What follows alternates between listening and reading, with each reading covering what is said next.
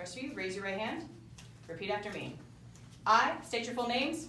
I, do solemnly swear do solemnly swear that I will support and defend that I will support and defend the Constitution of the United States the Constitution of the United States against all enemies, against all enemies, foreign and domestic, foreign and domestic, that I will bear true faith that I will bear true faith and allegiance to the same, and allegiance to the same, and that I will obey the orders and that I will obey the orders of the President of the United States of the President of the United States and the orders of the officers and the orders of the officers appointed over me appointed over me according to regulations according to regulations and the Uniform Code of Military Justice. and the Uniform Code of Military Justice. So help me God. So help me God.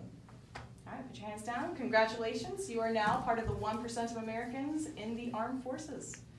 All right, so please feel free to take photos after we have the contract signed. So you come back through this door, we'll get your contract signed, and then afterwards you can come back in, take some photographs, and then you'll go and check out with the control desk. All right? Thank you.